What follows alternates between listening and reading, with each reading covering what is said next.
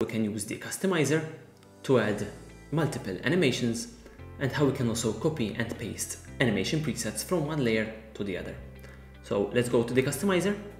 As you can see, it gives us this message in here, select a layer, we can select the layer, and if we go to customizer in here, we can see that we don't have any animation presets in here.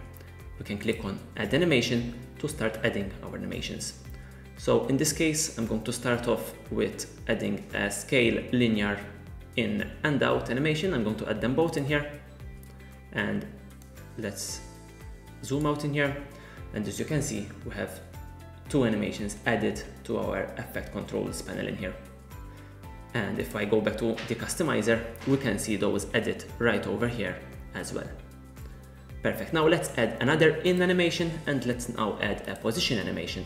So let's add a position top animation, and I'm also going to add a position out animation in here. So let's add those both at once. And if I go now to customizer, I can see that in each of these, so in animation presets and in out animation presets, we have two animations. And if I preview this, we can see that it is scaling up while also moving down. Perfect. And the same way out, it is scaling down while moving up. Perfect. So in the middle we don't have anything, so let's add an animation preset to the middle. You can go ahead and select a middle animation from here, and let's add a rotate preset in here, a linear one. I'm going to apply that, and you can go ahead as well and add another preset. So let's add this loop scale oscillate preset. Click on add in here, and if we now preview this, we can see that we have all of that going on, and we also have these two presets in the middle that are working together in here. So it is scaling up and down while rotating. Very, very nice. So after this is done, now I can go to my customizer. Let's select the layer, go to customizer, and I can also find all the presets right over here. So in animation presets, middle animation presets, and out animation presets. I have two different animations in each of them. And what is nice is that I also have a preview of each of these animations so that I can see what I have added. If at any time you would like to select and tweak the features of any of these animations, simply hit select, and it will automatically highlight your animation preset inside of the effect controls panel. It will also open up this dialog window where you can even customize the features from here.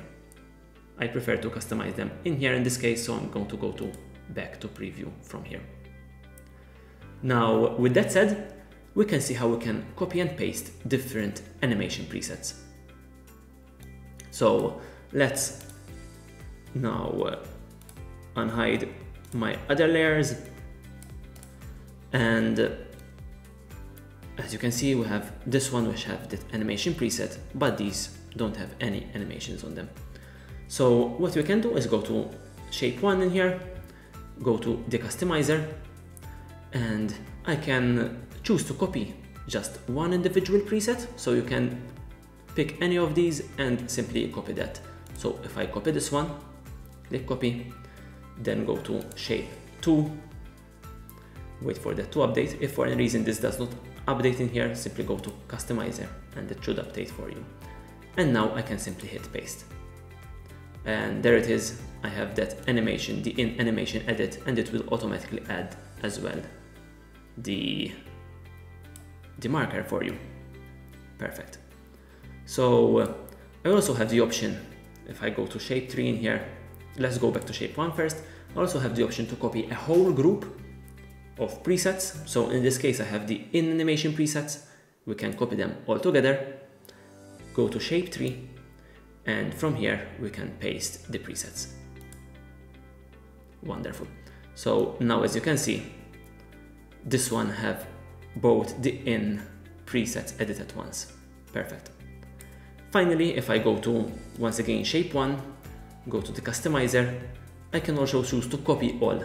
So if I copy all the presets, then go to shape 4 and paste, we can see now that on this specific layer, we have exactly the same presets that we had on shape 1, since we have copied all the presets in here.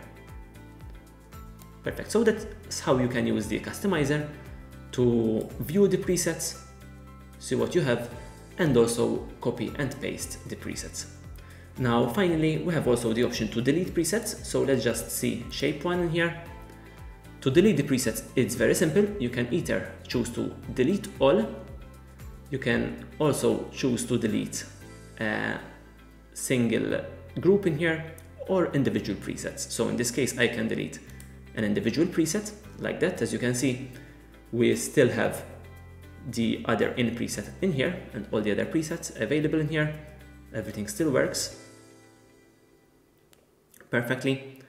We can choose now to delete, for instance, a whole group. So if we go to a group, for instance, middle animation presets, and hit the delete next to it, that will remove a whole group, as you can see. And